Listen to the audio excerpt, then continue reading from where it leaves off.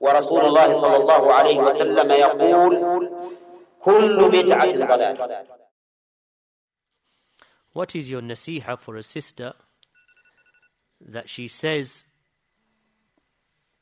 that she said to her husband, if you take a second wife, I will seek a divorce from you? I wouldn't advise it, but men have to recognize, just as women have to recognize, the nature of each other. Men and women have to recognize each other's nature. Men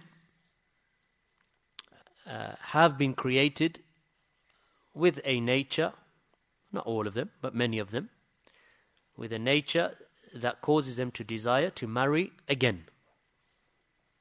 So women need to recognize that fact in men. And this is something that is established in the Quran, in the Sunnah, in the Ijma', in this Ummah, and all of the nations that came before, whether they are Muslim nations, meaning from the Bani Israel, which were of course Muslims, and those who came through other nations, that polygamy and multiple wives was the norm in almost every civilization, Muslim and non-Muslim. So women need to recognize that fact and not be driven by these modern ideas that this is something that is actually against the nature of men or the nature of humans. It is not. It is in line with the nature of humans, and here we're referring to men specifically, for them to desire to be married to more than one woman. Is this something that is a part of every man's makeup? Then no.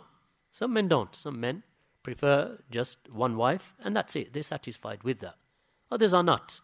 But those who are not, then Allah has given them an allowance to marry other wives. And Islam limits that to 4 wives, so long as they can look after them, so long as they can provide for them, and so on.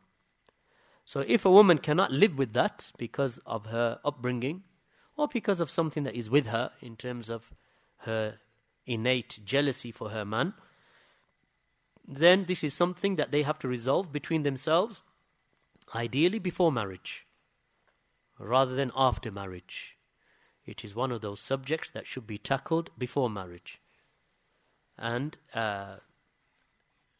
we have discussed this actually, I think, in one of the topics in Bulugh al-Maram under Shaykh al-Fawzan with regard to the contracts that are allowed in marriage. And one of the contracts that is sometimes written in marriages is that the wife says that I will marry you on the basis that you will not take a second wife whilst you are married to me, whilst I am alive. If he agrees to that marriage contract, then he is bound by it. In this situation, where there is no marriage contract that forbids the man, then this is something that you need to sit down and discuss and work through.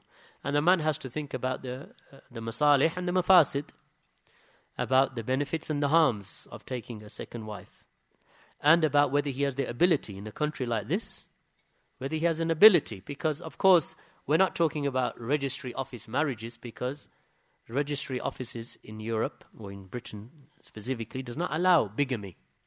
It only allows monogamous marriages. So a man can only marry one woman legally in this country through the registry office. But however, he may have multiple partners, and this country allows that. Those multiple partners may be through a religious bond, such as a nikah, and that is not against the law, because those are partnerships, religious partnerships that are allowed. But a man, if he enters into that, then the rights don't alter. He has to provide for her, and house her, and clothe her, and any children that are born of that relationship. He cannot treat the wives any different. He must share the time equally, and he must give his wealth, share his wealth equally. They do not have to provide for him, and he cannot demand their wealth from them, and he cannot say to them, you must go and look after yourself, and all I am to you is basically a bed partner. This is not something that the religion calls for. So that responsibility is a heavy responsibility, and one who enters into that should be careful. And he should speak to his wife about that. Not that she's going to be happy. I don't think any woman will be happy or pleased with the fact that her husband takes a second wife. Well, at least she may understand And she may understand that a marriage that is open and apparent and legal and recognized Islamically and amongst the community is better than keeping a mistress like the non-Muslims do, and many sinful Muslims do, that they fornicate and they commit adultery and the rights are taken and there is no responsibility over the other woman that he has in his life, and no any responsibility over those children, and those children are considered to be illegitimate. And that is not the way to go forward in any society. That just causes more and more corruption and harms within society. So sit down and talk. Barakallahu feekum. And maybe you need to bring someone from the outside to sit in between you to avoid divorce.